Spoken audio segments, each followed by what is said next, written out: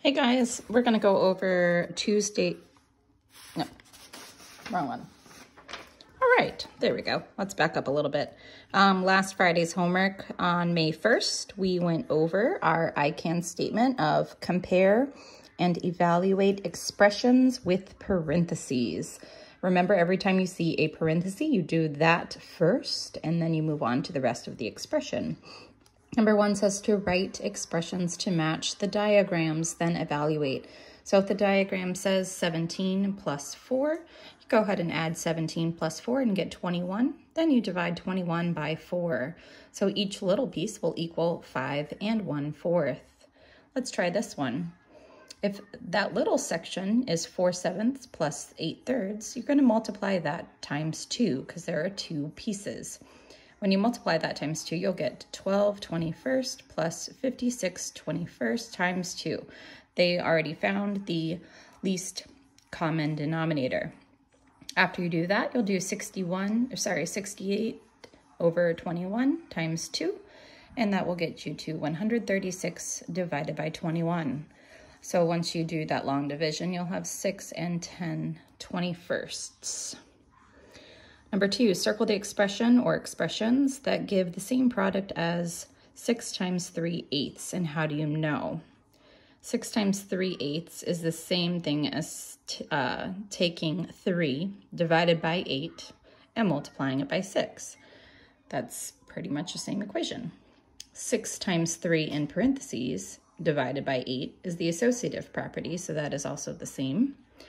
And finally, 3 times 8 divided by 6 is the commutative property, meaning you can multiply in any order and the answer is still the same.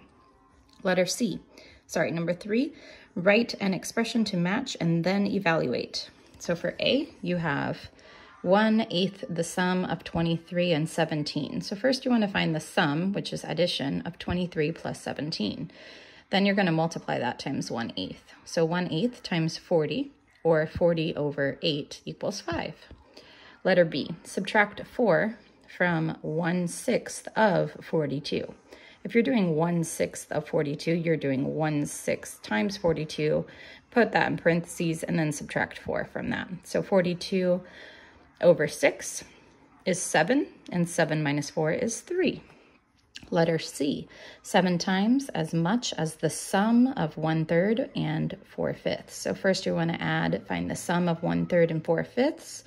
You can go ahead and find the least common denominator, which is 15, and that will take you to 7 times 17/15, or 7 times 1 and 2/15. That will get you to your total of 7 and 14/15. Letter D, 2/3 of the product of 3/8 and 16. So you want to find the product, which is multiplication of 3/8 times 16, which basically gets you to 48 over 8. And you're going to multiply that times 2/3. What is 2/3 times 6? It is 4. And letter E, 7 copies of the sum, 8/5 and 4. 8/5 and 4 is just 8/5 plus 4. And then copies of is multiplication. So you're going to need to find what is 8/5. It's 1 and 3/5 plus 4. You're going to add those together first because they're in the parentheses. You'll have a total of 5 and 3/5 times 7, which gets you to 35 plus 21/5. If you add together that improper fraction, change to a mixed number, you'll get 35 plus 4 and 1/5, which gets you to your final answer of 39 and 1/5. F, 15 times as much as 1/5 of 12. What is 1/5 of 12? 1/5 of 12. We're going to actually regroup the 15 times 1/5 and then multiply that by 12 because it makes it a little bit easier, because 15 times 1/5 is 3 and 3 times 12 is 36. So this was from last Friday. If you want to check your answers, this one was a little tricky. Don't worry if you're not catching on as quickly as you can. Remember, we're not at school, and this is a learning process and a curve for everybody. So just stay calm and try your best. Have a great day.